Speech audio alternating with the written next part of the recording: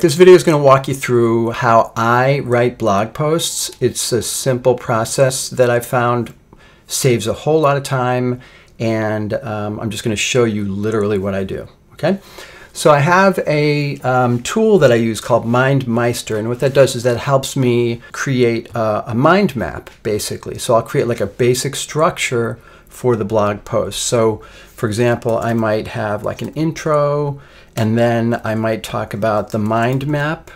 Okay, add copy, add links,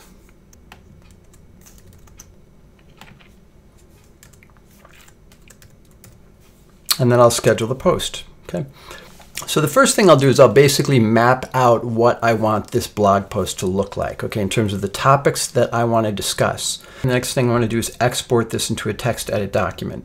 So I export the document in a text edit document outline. It's a very simple document outline, okay? Download that onto my computer. I open it up in text edit. So now I have it in text edit, and what I want to do is I'm going to make this simple, plain old text so that I can just write a little bit easier. I'm going to make the text a little bit larger. And for the intro, I might just say, one thing I found over the past few years of blogging is that having a process saves a lot of time and headaches, period. Following is a video demonstration of exactly what I do, comma, step by step, comma, for each blog post, period. To add the copy, I use the built-in speech translator in my Mac. All I have to do is double-click the function button to start talking, and then I click it once to stop, period. When my brain is done taking a dump, I will reread and edit what I've written, period.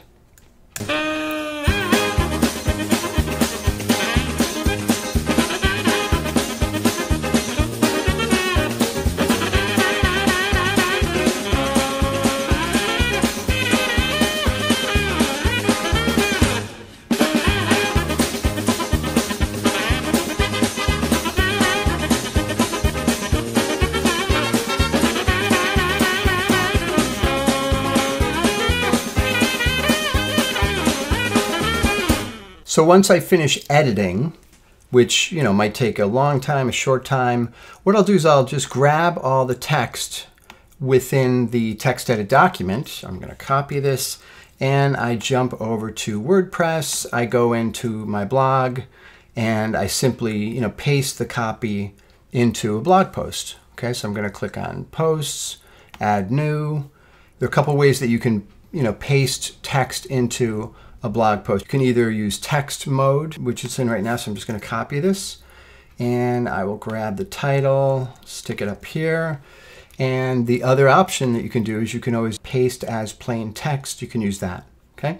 The next step in my process is that I'll look for keywords. So I want to do an SEO sweep, and I don't want to get too hung up on keywords though, because if I'm really trying to be useful to people and be relevant and highly specific, then the keywords are naturally going to take care of themselves, right? But I might want to, just double check and make sure that there's a prevalence of keywords at the beginning, make sure I'm picking appropriate tags, make sure that links, the link that I'm making has keywords within the link. And then the next thing I do is I select tags and categories. I'm not going to get into details on that here because I have another article that I'll just point you to in this blog post. And then I add images, video. I typically add an image right at the beginning, right at the top. And that same image is usually going to be a featured image as well on the site. A featured image is important because this is what most sites like Facebook will display as the thumbnail. So, and obviously you can choose different images when you do a Facebook post, a link particularly. You can kind of scroll through what image you want from a particular web page, but generally what's going to dominate is the featured image. And the other quick tip I wanted to share is that I use a site called Fotolia. If I want really nice images, I'll just go here, do a quick search. It might take me 5 or 10 minutes to find a decent photo. I'll license it. I have an account here. It might cost me $1, $3, you know, whatever it is, but it's not much more. I'm usually not spending more than $3. Sometimes I don't even need an image because I have an image that I've already created and I can maybe use that. But I try and find an image, especially at the beginning of a blog post, that's going to have some sort of impact emotionally to pull readers into the blog post. At least that's my theory on that. Okay. And then I add links. All right. Now, adding links to a blog post is pretty straightforward. You just highlight wherever you want to put a link and then use the functionality in your blog. But really what I focus on is, you know, do I want the links to go external? Do I want them to go internal?